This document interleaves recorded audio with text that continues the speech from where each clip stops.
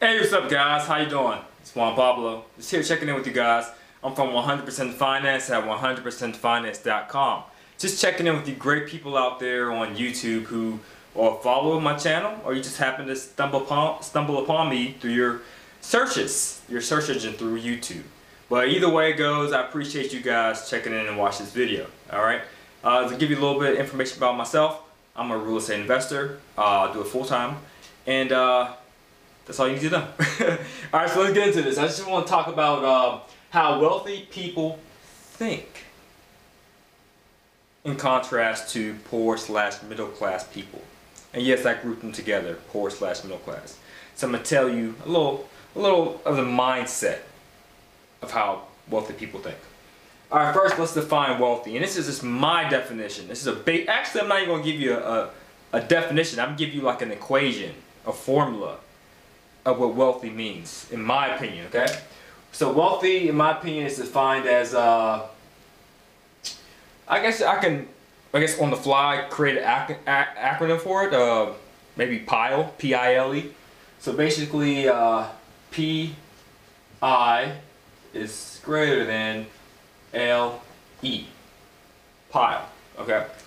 If you want to take a look, so wealthy, in my definition, is it's defined as a person in which their passive income exceeds their living expenses. Simply put, passive income is defined as income that you receive on a consistent basis with little to no work required. Again, I'm a real estate investor, so having a lot of rental properties affords me a lot of passive income in which there is little to no work required on my behalf. Because I don't fix my own toilets. I don't show up for court when a tenant doesn't pay. I outsource these activities. Okay, so it's little to no work required on my behalf. My main focus is to make sure I'm working on the business and not in the business. So that is passive income for me. Alright? And you want to make sure the income that you receive passively from your investments, whether it's real estate, royalties, dividends, intellectual property, things of that nature, you want to make sure it exceeds your living expenses. You want to make sure it exceeds your bills. Why? Well, your bills come in on a consistent basis every month, right? Every month you get that electric bill. Every month you might get, you know, a mortgage, or you have to pay your rent every month, and car note, gas, student loans, all of these other bills. They come in monthly on a consistent basis, right? With pretty much little to no work required on their part, right? And isn't it smart that if you have bills that come in on a consistent basis, that you should have income that come in on a consistent basis without it requiring your time? That's the kicker. Because everyone says, yeah, it's smart to have income come in on a consistent basis, but I have to do it with earned income. No, do it with passive income. Okay? So I'm going to tell you how wealthy people think differently in regard to getting this passive income. Right? So I just basically gave an illustration here. What poor and middle class people do, they trade their hours for dollars. You know, they get paid by their time, through wages, through salaries, by the hour, right? They trade their hours for dollars so they can buy the toys they want. That's just my little rendition of a joystick that, you know, you play video games with. Basically, it's toys, things that people want out of life. Even like you can consider your house, it's liabilities. That's what that represents. A liability, a doodad, according to the rich dad principles. It's something that doesn't put money in your pocket, but actually takes money out your pocket. And that's what most middle class and poor people do in regard to buying things they want in their life. Because that's what it's all about, right? You want to be happy, right? You want to have the best things in life, or you want to have the simple things in life that make you feel good about yourself. It doesn't have to be an expensive car, but having certain things, it makes you feel good about yourself, right? And so what people do is they trade this is earned income, right? They trade their hours for dollars to get the toys they want out of life. So if they say, I want more toys, I want more. You know what they do? They say, all right, I'm going to work more hours. But does that really make sense? I'm gonna work more hours to get more money so I can get more toys. But don't you know that your time is finite? It's not unlimited. There's only so many hours in a day, right? So that business model in regards to getting more toys that you want in life, or an upgrade on toys, you know, to upgrade maybe from you know, a bike to a car, or like a Honda Civic to a Bentley, so to speak. You think, oh, I need to work more hours than my job. While you work more hours at your job, you're also subtracting hours from other important areas of your life, right? There's more to life than just finances. We can all agree upon that, right? There's more to life than working. You want to have what we call total life prosperity, where you have wholeness in every arena of life. Not just finances, spiritual, physical, want to work out, relational, if that's a word. You want to spend time with your relationships, you know, culture, and captivate those relationships with your friends and family. Right? You also want to have some relaxation time, vacation time, having some fun, check out a ball game, or go to some spa, whatever floats your boat. You want to have like peace and wholeness in all these different areas, right? But if you increase your time at work, you're subtracted from those other areas. You feel me? So that's, to me, it's not a good idea. Another thing what people do is not just, you know, increase their hours at their job, but they also get a part-time job, which is still the same thing. You're still increasing your hours. But not only do they do that, guess what else they do? Yes, you guessed it. They think that, oh, you know what, I need to get a better job. That's it. I'll get a better job with more pay. That can work. You can get, you know, you can increase your human capital. And to me, that's what a lot of middle-class people do. They do believe in buying an asset. However, they invest their money in an asset called human capital. I'm going to improve my mind. I'm going to learn a new skill. Nothing's wrong with that. Don't get me wrong here. I'm all about development. You know, personal development is key. But most people just think about developing their academics. You know, developing their earning capacity through going back to school, getting a higher degree. Nothing's wrong with that. I'm all for progression. That's a bar chart, a line chart, by the way. It's going up. I'm all about progression. But the thing that's kind of wrong about that is you're still going to be trading your hours for dollars. But if you choose to follow that model, trading your hours for dollars for nicer toys, just make sure you're trading your hours for dollars at something that you enjoy doing. Okay? Because I'm all about a person fulfilling their purpose in life. Because I believe when you find your purpose and you're fulfilling it, you feel so much more happier than you will be not fulfilling your purpose, or not even being aware of what your purpose is. You will have great satisfaction, that inner satisfaction, to be making a dollar in the way that you want to make that dollar. Alright, and if that does mean working for someone else, you know, earn income, then by all means, I am for it. As long as it floats your boat. As long as it puts a smile on your face from ear to ear. That's what matters, okay? But you're still going to be in that area where you're trading your hours for dollars. So let's say something happens, you know, knock on wood. Well, this is not wood, I don't know what that is. But knock on wood, let's say something terrible happens. And you're not able to trade your hours for dollars. What happens to your income? It goes down. It goes down, down. What happens to your toys if you're not making any income? It goes down, down. So you can't really play as much, right? Of course, you might be that smart person who does have savings, who does have, you know, a retirement account you can rely on. But after a while, that nest egg or huge savings or that money stashed in a mattress for a rainy day, it'll become depleted over time, right? So hopefully you're not in that situation where your nest egg, your savings, your reserves do not outlast your lack of time. Okay? So that's what most people do. They think that I'll increase my hours or increase my earned income through increasing my human capital. okay? Or I learn a new skill, I go to school, I'll do this, do that. I'll shop around from job to job, getting a higher raise.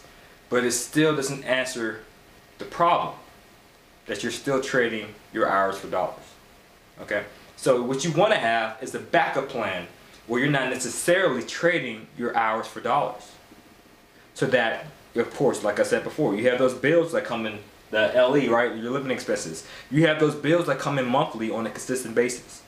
So you want to make sure you have passive income that comes in on a consistent basis. So just in case your hours dwindle away, you still got money coming in to pay this. So what you need is this. You need that PI. You need that PI, shout it, that passive income, folk. Alright, so this is one of the things I've done, right? When I wanted to escape the rat race, as they quote it. What I've done is, okay, I said, alright, I'm still working my hours at a job, you know, a decent paying job with the government, safe and secure, right? Constant increases in raises every year, cost of living increase, consistent, grade increase, consistent. Only thing I gotta do is just show up. And I was a supervisor, so I could just delegate. Kick my feet up, relax in my chair. Hey, John, do this for me. Hey, Albert, do that. Simple, right? But this is what I've done. Because I wanted time. That's your most valuable resources, right? Most people think, oh, your most valuable resources are time and money, right? However, if your most valuable resource is money, money can always be replaced, time can't. So time is your most valuable resource, right? And employers know this because they're willing to pay you money for your hours. So why don't you do the same thing? Why can't you get that realization how important your time is and that you shouldn't use your time trading for dollars every month, but use your time to improve your financial situation by buying some income producing assets, which we're about to go into. So back to what I was saying. I was working at a day job, so I was trading my hours for dollars, but what I was doing is I was using my dollars to buy income producing assets, hence this house or an apartment building. It doesn't have to be real estate, that just happened to be my vehicle of choice, okay? That's just something I had an affinity for. I just used to love going on dates, like when we would just go to see open houses, right? When I was younger, I'm talking about like as a, I guess, 18, 19-year-old, 20-year-old, whatever, I would act like I'm about to go buy a house, like me and my date or girlfriend, whoever I was with, and we would just pretend like we were going to buy this house, even though we were like young, no facial hair, like a baby, wet behind the ears. But I just enjoyed that.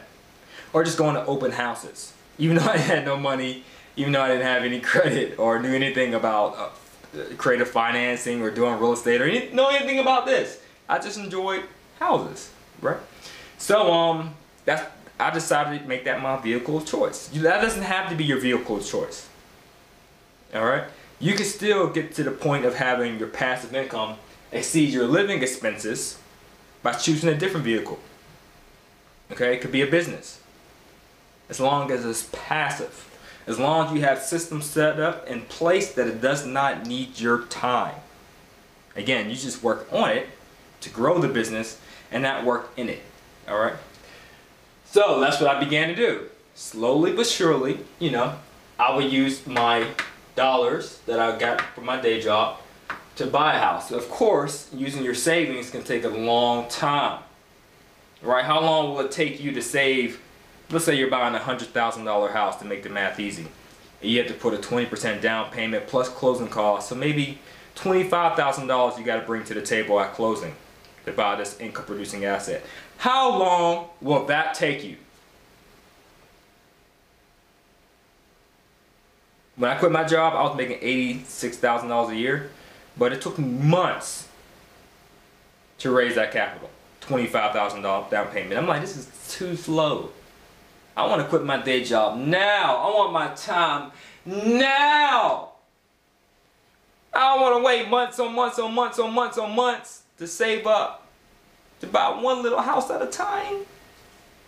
So I began to think creatively to jumpstart my real estate investing career. And what did I use?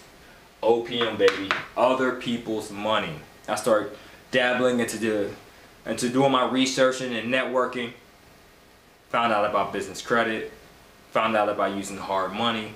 Found out about using private money through lenders or partners. Found out about other creative ways to financing apartment buildings and distressed single-family homes so that I can increase my passive income, PI, at a much greater pace. Okay? So now, I made it. Yeah, we made it. You know the songs go like that. I just had to throw it in there. But I made it. Give myself a round of applause. By my 30th birthday. I was a little late, but I did set a goal to achieve financial freedom by my 30th birthday, and I was 6 months behind the 8 ball. But guess what? I still made it. Alright, so what I do now is, and this is how we're actually getting to the conclusion pretty much of how wealthy people think. Wealthy people do this. They buy income producing assets. So this is like not just one house, this is like a huge apartment building. So just imagine a lot of these, right? A whole bunch of them. So you get a lot of passive income coming in. So now this is passive. This is not earned like up here. This is passive right here. But it's still capital, it's still money coming in on a consistent basis with little no work required. So now I use the income from my assets to buy the toys I want. The income from my assets afford my lifestyle. What time did I wake up today? Well, today's an exception. I actually woke up pretty darn early. I don't even know why. I woke up at 6:30. But normally, I think yesterday I woke up at 9 o'clock. I have no alarm clock. I refuse to set an alarm clock. I don't need one. I wake up whenever I feel like it. And you know what? I'm getting to the point now where I'm outsourcing, going to the mailbox to check my rents. I'm paying someone now to check my rents and put them in the, deposit them to my bank account. You know, some of my tenants deposit themselves. Sometimes, you know, elderly people, they tend to mail the check out. And I have someone now who just deposits it for me. So, and even the tenant calls, I'm starting to outsource that to the same person, so that I don't have to be expending my time doing that task, right? So I can make real estate investing as passive as possible. And I just check in every once in a while. Making sure everything's all right. All right, good. Everything's hunky-dory. All right. So this is where you want to be, right? Because like, if you want more toys, a rich person thinks, all right, I got to get more assets. Like if you want a Jag, for example, you'll say, you know what? I want a Jag. You know what? I'm thinking about financing it too. How much will my car note be if I finance a Jag? Oh, it'll be $600 a month. So just say this is a new car.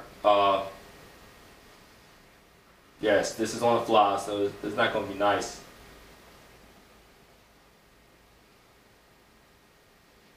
Yeah, it looks like a beat up Jag, but whatever. Vroom, there's a cloud of smoke. Alright, so let's say this is your new Jag, right? And it's going to cost $600 a month. What kind of zero is that? Alright, $600 a month, that's your car note, right?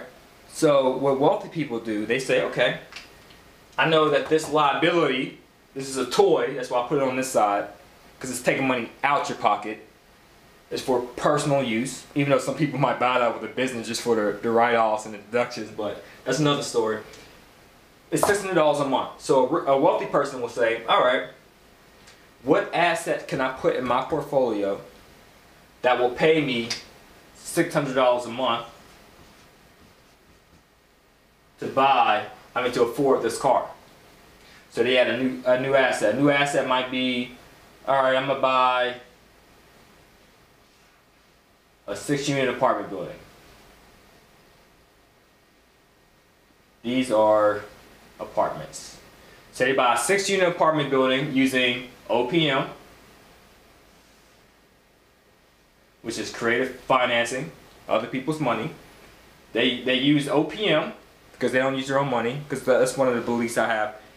Use your own money to have fun with. Use someone else's money to get wealthy, to get rich, right? Alright, so that's what you do. And of course, if you're using other people's money, those other people are getting paid as well. You can use other people's money from these people who are trading their hours for dollars, who got a high-paying job, you know, working at some big company. They're making a lot of money, but they don't have the time to spend it, right? Because they work like 80 hours a week. But hey, they got the time to at least listen to your business plan, your proposal, you know, your credibility packet, if you're trying to raise private money. And say, all right, I'll lend you my money at an interest rate, or you know what, I'll partner with you, but you do all the work, okay? So you are spending some time. But the thing on this side, the only time you're spending, or your only hours you're spending, is just for the upfront hours. It's kind of like Nike, you're just doing it, but just once. Like me, for example, I spend time finding an asset, analyzing it, finding the money, doing the due diligence, all that good stuff, managing it, or outsource property management, whatever the case may be. But I spend the time up front, and then when I acquire it, it's passive.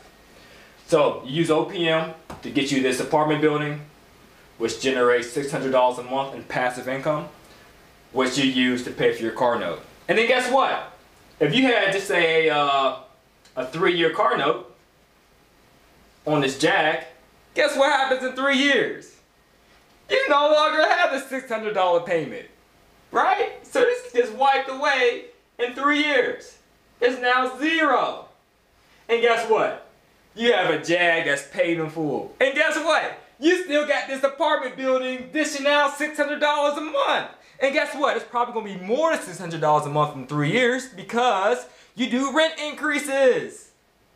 When a tenant moves out, you make the apartment just a little bit better, a little bit nicer. You increase the rent a little bit more. Every time the lease renews, you give a little bit more increase. So you increase the $600 and you're also paying down the debt for the apartment building. You're managing it better. So now you got $600 coming in, you still got that Jag, and you say, you know what, I'm gonna use this $600 to buy another new toy.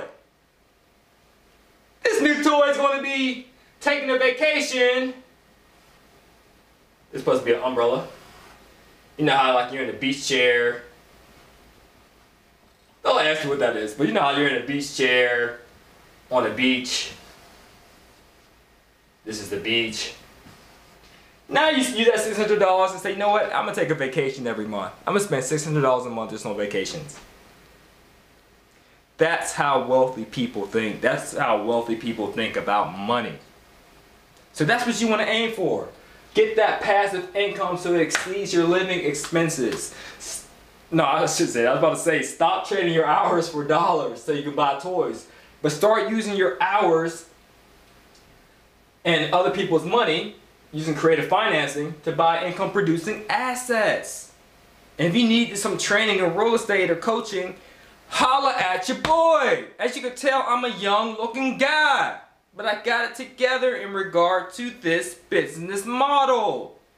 Because I like to enjoy my time working out, you know, playing basketball, you know, going on vacation. Even I take like small vacations, but it's still fun. I was in Chattanooga last weekend. I'm considering going to Miami the 3rd week of this month. I'm also going to Savannah for St. Patrick's Day. I'll also be in New York and Pittsburgh maybe a month and a half from now. But you see, I still do these little local trips. Fun stuff. You know, get to work out, get to learn new skills, like if you want to learn an instrument, learn a new language. I can do all that stuff.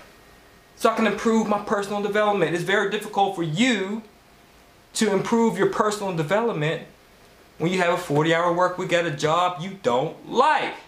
That's that stuff I don't like. And neither should you. So spend your time getting passive income. So you might be saying, hold up, Juan Pablo, I don't have the time.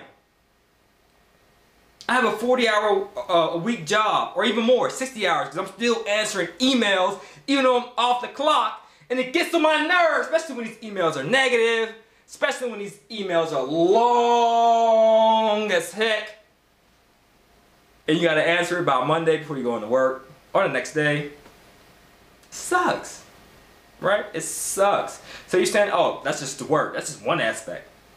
I work way more than 40 hours a week. The second part is I'm a family man. or I'm a mother, whatever the case may be. I have a family to attend to, or have things to do with with church or whatever. I have all these other responsibilities. I don't have the time. But guess what? You do have the time. People make time for what they find is important. If you want to find out what's a priority in someone's life, check their pocketbook and check their schedule. That's what's important to them. So if passive income or obtaining passive income is not important to you, I can check your calendar and I'll see nothing in there in that regard. Or check your checkbook and see where your money's going to. And I bet you it's going to this and not going to that. But guess what? You can make the time. You can make the time. My thing is, if you work 40 hours a week, devote at least 1/10 of that, 10% of your time, towards getting income producing assets. And at least 10% of your capital that you trade your hours for. 10% of those dollars should go towards obtaining passive income as well. And if you spend more time and more money and being more creative, through OPM, creative financing, you'll get to that goal way much faster, way much quicker. And again, even if you don't have the time, you can find people like me, for example, who do have the time and will gladly invest your dollars for you. Make sure you get a nice return. All right, because I've done that with people, with some partners, and they just reached out to me. They wanted to leverage my time and my expertise and my know-how. I said, sure, I would love to. All right, so that's just I hope you found this very beneficial, but this was just a basic overview of how wealthy people think and how you need to think. Because I'm a firm believer, and I say this repeatedly so I can drill it in your head, the mindset trumps the skill set. Make sure you get your mind right. Alright, so your homework after watching this video is to spend minimum 4 hours a week doing what you have to do with your time to get passive income, to obtain in your portfolio income producing assets. And if you need any coaching, holla at your boy. We have ebooks, stuff like that, and it's a good price. It's very reasonable. Make sure you spend at least 10% of your time doing that. These things could include the activities, going to seminars, getting coaching, reading books in regard to real estate investing or owning stocks that's paying a dividend or intellectual property, royalties, things of that nature. Stocks, bonds. Read books. Listen to podcasts. Watch YouTube like you're doing now. Network with people. Find people in your industry and network with them, like realtors, for example, or other wholesalers in your area or flippers. Network with these people. That's all I did with my spare time. Because like I said before, the difference, it says my eyes closed, the difference between a poor person and a rich person, a person who once was poor but became rich, person who used to be in this area but graduated to this area, it's what they do in their spare time. When I was in New York City, I spent the last 6.5 years in New York City. That's all I did with my spare time. I had no life. I ain't had no life. Y'all, networking was the only thing in my life. I don't know what to say with that. But that's basically what I did, just network. And I just used my spare time doing those things that I mentioned, reading books, going to seminars, networking with people, audiobooks, all that good stuff. Now I'm financially free and independent. And I will say not just that your homework, not just devoting 10% of your time toward those activities, but start allocating at least 10% of your funds towards gaining those income producing assets. That could be, using 10% of your money. Your credit might not be that well. You might need to contact credit repair services, like we offer credit repair services at 100% finance. Or you might need business credit. Or you need to do some things to obtain business credit, like pay fees or do this, which we offer those services as well. Or you might use that money to pay down some debt. Or you might use that money to buy these books. Or to pay for the coaching. Or to network or go to the seminar. Or to even use that capital towards down payments. You owe it to yourself to be financially free. And if you're a family person, you're a family man, you owe it to your family to be financially free. So you can be there for your children.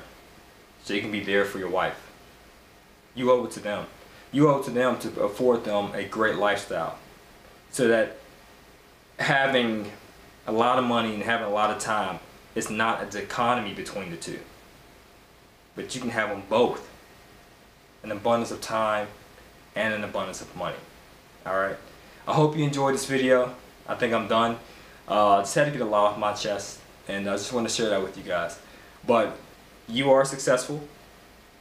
You're prosperous. You know what? You already have these income producing assets. Just start taking some action, alright? God bless. Take care. Peace.